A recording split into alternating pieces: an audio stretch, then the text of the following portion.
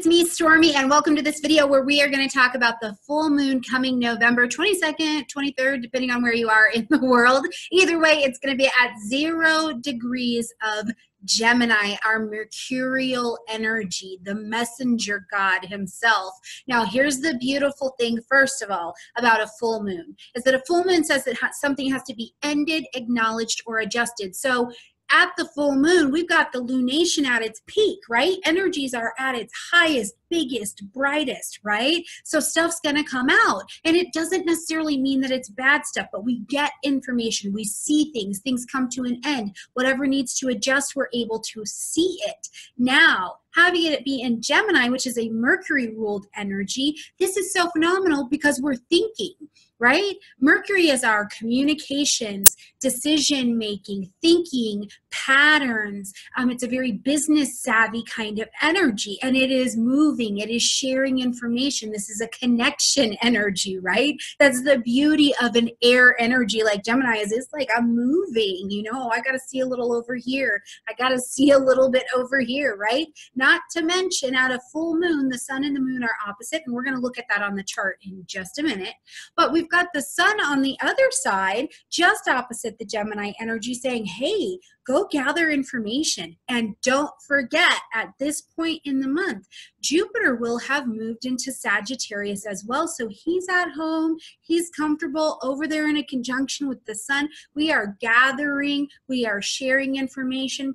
We're gathering information that's about the big picture in little ways. Now, this particular moon has also got a couple squares and oppositions going on with it. We've got a square going on with Mars. We've got an opposition going on with Jupiter. So let's pop over really quickly and take a look at the chart, and then we'll talk through what all of this means for you this month, okay?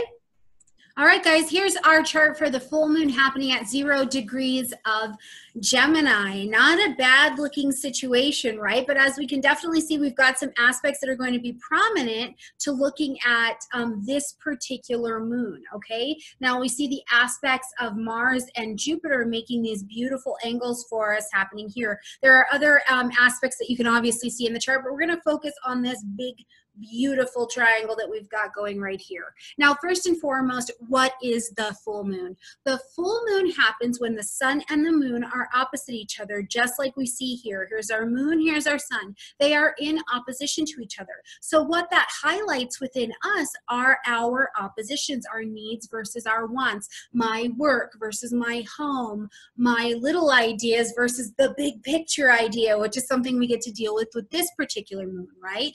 Now, because it is moon energy, one of the things we need to always be mindful and be aware of is that this does work on us at an emotional and subconscious level as well. But because it's a full moon, we have the opportunity to have this big span of illumination put on it, a big old spotlight put on some of these things, and we're able to see them a little bit more clearly, and they will make necessary adjustments, okay? Now, this moon is going to have a relationship and a tie to the moon that we had on November 7th. So that new moon happening in Scorpio. So let me ask you here, what did you put in motion at that new moon? Where was it happening in your chart? That moon was at 15 degrees of Scorpio. What was happening for you? Because you may have some more information by the time you get to this moon or the next few weeks here afterwards. So now that you kind of understand what this is about, and you understand you can use this moon energy to make the emotional shifts, adjustments, bring closure to some things that are happening in your life. Not only just the things that are happening, you guys, how you're showing up and your responses to situations, right? Have you been responding the same way for a very long time? Maybe it's time to get a new response in an old situation, right? All right, now when we look at the actual astrology of this moon, that is absolutely gorgeous. Gemini is a chatty Cathy, man. They like to talk, they like to socialize, they like to share information. So with this full moon here, we're trying out new things, we're meeting new people, there's new social things happening in our world. Maybe there are new networking opportunities. There could be whatever it is. It's almost as if we're gathering information, gathering information, pulling it all together. Even if it's not super clear yet, we are gathering this information, because what's going to happen is as we continue down the road this next few weeks, we're going to see that we've been open-minded enough, right, with that Gemini energy, and we've been adaptable enough to different situations that we're going to have information that makes us more versatile in what we've got coming moving forward. Now, remember, we got to get new places and meet new faces in order to have new experiences, right? So if you're not out networking, if we're not letting people hear our voice, if we're not letting people know what we're thinking about or what we're studying, if we're not making these connections, we're really missing out at something at this particular point in the year. Now, because we do have this Gemini energy, as we see here with this moon, in a square to Mars, who's over in Pisces, one of the first things this makes me think of is, first of all, Mars. Mars is our energy over here of action, right? He's action. I'm doing stuff. I'm energy. I'm movement. I'm war. I'm conflict. I'm assertion, right?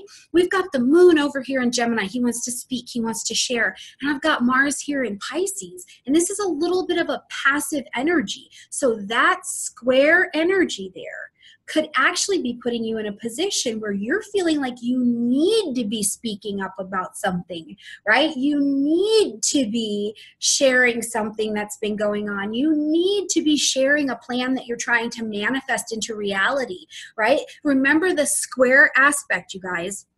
It's going to take you, it's going to put you under a whole bunch of pressure. It's like it's squeezing you down in a little box so that you will take an action to get out of it. Right? So we've got the moon that tells me this is emotional information, Gemini, and we're going to do something with it. Mars in Pisces, and it's probably release, transition, right?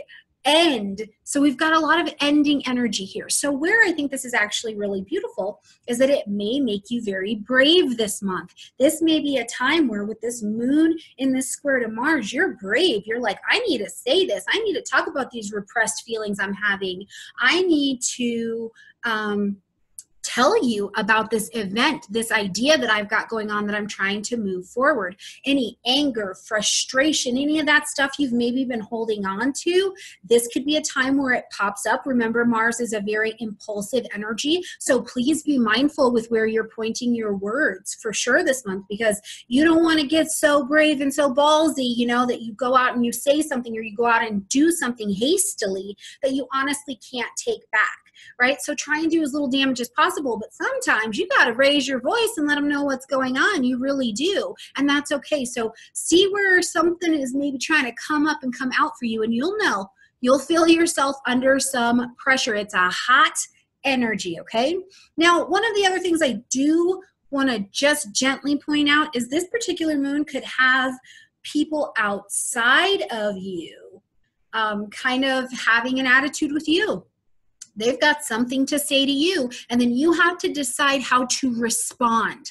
Your moon is a response energy. How are you going to respond in the situation? Remember, Mars is in Pisces. You can take the action of compassion. You can take the action of forgiveness. Hell, you can take the action of just finding a creative new response to whatever is coming up or being presented to you, okay? All right, now we've got the moon in opposition over here to Jupiter, okay? Here's the deal.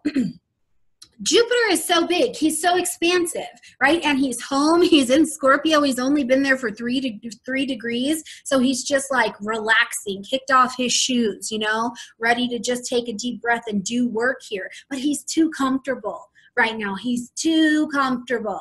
All right. So he's very relaxed, very expansive, and he's in opposition to your moon. So what this tells me is that this can actually make you feel a little bit too expansive, right? Maybe you're lacking your mouth. Maybe you're forgetting you've got to put a little temper on what is coming out of your mouth, right?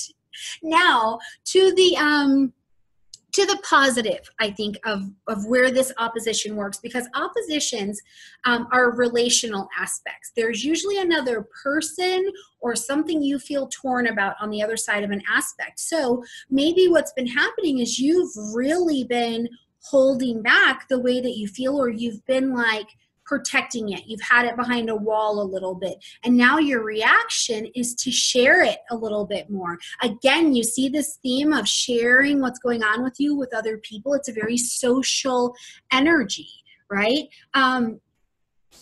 Here's a deal though. I will tell you, if you have and you're struggling currently with some kind of addiction, whether it be food, gambling, alcohol, drugs, work, whatever it is, this can actually kind of amplify that for you. But I think what happens is you are still stuck yet again looking at what is your response?